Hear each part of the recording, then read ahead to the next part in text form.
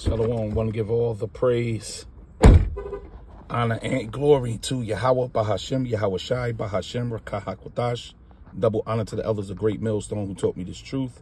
Shalom, Labakariam, Shah, Yasha Allah.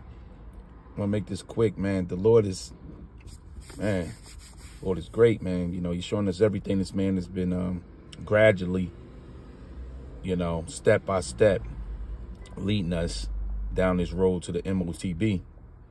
You know, since the 60s and the 70s, man, you know. But we at the end, everything is coming out. This video comes from GMS Get This Work, you know. And as you're going to see here, I think this was in 1974, you know, introducing this cashless society, you know, predictive programming that they use this through their commercials, their movies, their billboards, you know. But we at the end, so everything is coming out. This man has been working.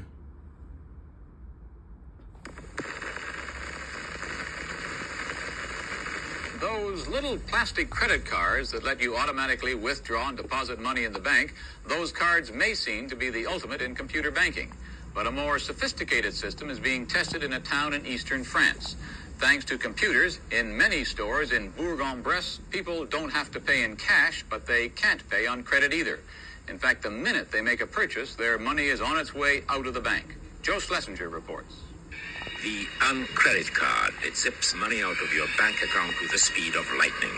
The store sales register reads your bank account number and feeds it straight into your bank's computer halfway across town. You give the computer the order to pay by punching up your own personal identification code. The storekeeper rings up the amount of your purchase.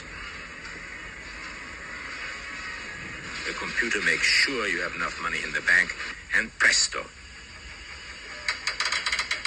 The money is transferred instantaneously from your account to the store's account. This newest wrinkle in shopping is in effect in now, of course, today we call that would be the debit system, the option to use a debit card or your credit card. Of 40,000 inhabitants in eastern France. If it works here, the uncredit card may soon be coming your way. The system, the first in the world, was installed here 3 months ago, and it's too early to tell how it's doing. So far, the service is only available in 54 outlets, service stations, supermarkets, clothing stores, but more computer terminals are being installed. Just like when you go to these Amazon stores, you got the swipe to pay, swipe with your palm, the palm pay. You know, you go to Whole Foods, you got the Palm Pay. They also got the Palm Pay, and what's the name of this store here? The store where you get the bread, the soup from. Panera Bread. You know, they got the Palm Pay there also. So they say they slipping it in.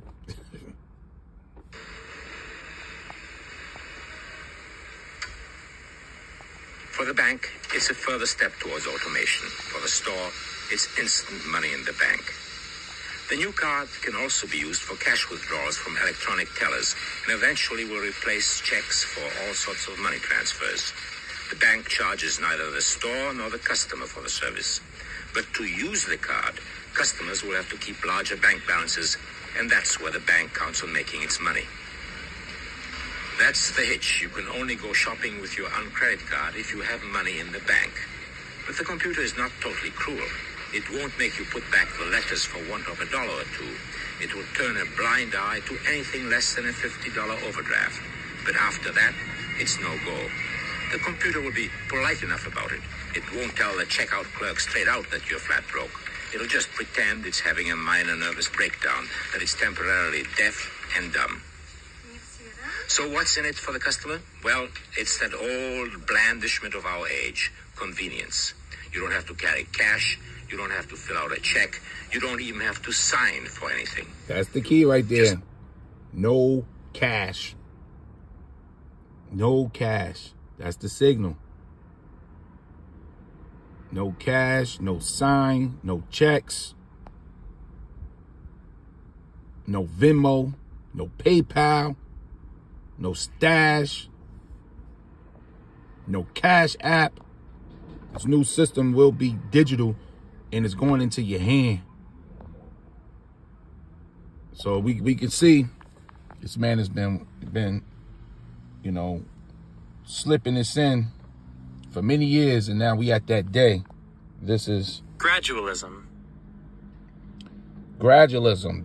The meaning of gradualism is the policy of approaching a desired end. What's the end? That MOTB, the mark of the beast. By gradual stages. You know, and you just looked at one of the stages right there. So we at the end.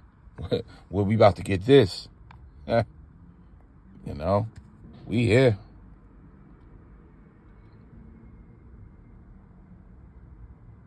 We here.